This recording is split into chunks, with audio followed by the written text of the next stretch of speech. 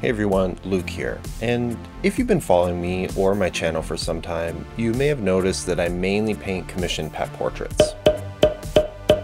But every once in a while, I get a break from commissions and I get a chance to work on a painting that I would like to do personally. So today I'm going to take you through and show you how I did one of my personal pieces that you got a little tease from in the beginning of this video. So without further ado, let's jump right into it. So as you saw from the beginning, we're going to be doing an eye painting. I've always wanted to do one, but mainly the thing I wanted to do was focus on a lot of texture. This is sort of the next thing that I've really wanted to work on, and so I've decided that I wanted to try pre-texturing the panel before starting painting.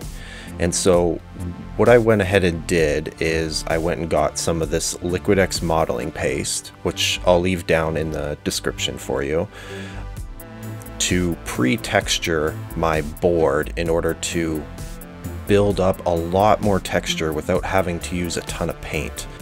The painting style that I do is alla prima, and what that means, it's wet into wet, and so you can run into a lot of issues when you try to build up texture with that because you're mixing wet paint with wet paint, and if you're not precise enough, you can get really muddy colors and it's not very pleasing. So to pre-texture the canvas like this, I just felt like it was a huge advantage to achieve that really thick paint look that I was going for. Now, normally in my underpaintings, I tend to stick with one color, but for this piece here, I really wanted to exaggerate the colors. I didn't want them to be like perfect skin tones. I wanted them to be interesting and accurate, but not perfect skin tones that you'd traditionally use. Now, in some of the tests that I did beforehand, I found out that painting oil paint right on top of this modeling paste with oil paint was really difficult. It felt like it was grabbing. I felt the brush was grabbing a tremendous amount, and it was quite a bit of a workout. So when I revisited this idea, I really felt the need to put this layer of acrylic paint underneath to not only exaggerate the colors like I mentioned, but to give the surface a little bit less grab, as it did feel like quite a workout to paint oil paint directly on top of this medium. Now during this underpainting phase, I'm being conscious of the values, but I'm more thinking about what colors do I want to show through. I paint pretty thinly with oil paint, so a little bit of this is going to show through, and instead of being hyper focused on the values, I just want to focus a little bit more on the colors that are going to sort of poke through. And so this is sort of the finished underpainting. As you can see, I'm paying attention to the values, I'm recognizing that they're there, but I'm not set in stone about that. Most of that work's going to happen with the oil painting. And so now that that layer is all dry, I can get into the oil painting itself. Now you're going to see here what I meant about the underpainting showing through a little bit. So the actual eye is a little bit green. There is some blue in the eye as well, but the reference photo had a little bit of green, a little bit of yellow to it.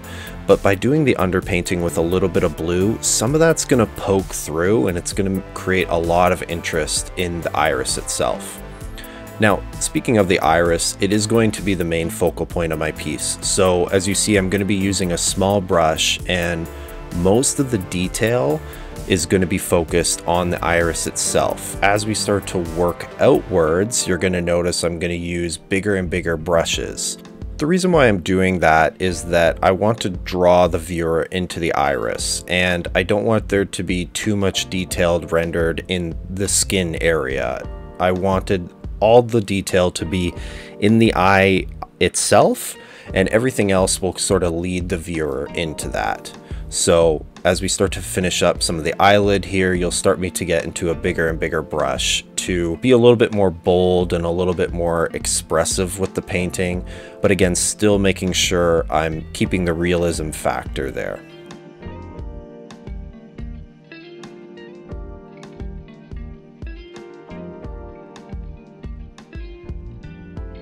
So now that we're getting to some of these bigger areas, I am using a bigger brush, and what you're going to notice is I'm not going to be as conscious with my brushwork as I'd normally be. I'm going to do a lot of blending and a lot of over painting. And One of the reasons why is that pre-textured layer underneath that I did initially is going to give the illusion that there is brushwork built into this. But as you can see, I'm going to spend a lot of time blending in a lot of these transitions, and the reason behind that is that I wanted to have a smooth skin tone. I do really like the blocky look that a lot of artists do, and I've done that in a bunch of my pieces, but for this one here I wanted a very smooth transition and almost a flowy feel to the painting.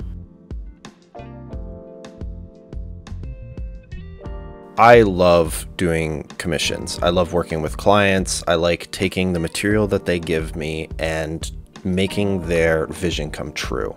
It's still really cool to me that a pastime of mine has turned into a profession, and I truly enjoy that. When you do something professionally and you're going from commission to commission to commission or client to client, sometimes you don't get the time to work on a piece that you'd like to do for yourself. Or when you do get the time, you're maybe a little bit too tired, or, you know, whatever happens to you. So whenever I get a break in between my commissions, I really like to take some of these ideas in the back of my head and put them into a piece. And so I really was trying to figure out a way to get more texture out of my work.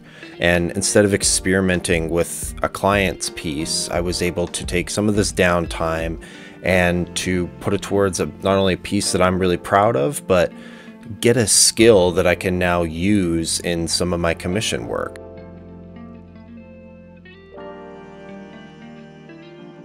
And so now we get into the eyelashes here. Now, typically when you're painting hair, you want to group them together, but of course this is larger than life. So I didn't want to have these really stiff looking eyelashes, and I didn't want to have to paint every single one. So what I did is I painted them as loosely as I could, and then I came back in with a dry brush after to blend it all together to give it a little bit of a more soft look, but to also make it look like eyelashes without, again, having to paint every single eyelash itself.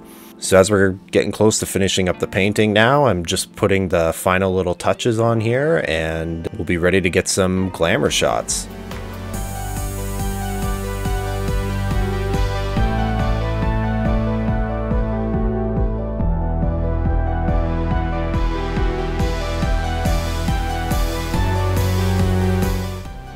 So I want to thank you all for watching. If you made it this far into the video, please consider subscribing, leave a like, and maybe leave a comment down below of something that you want to try as an artist. Thanks for taking the time to watch the video. I really appreciate it, and I hope you all have a great day.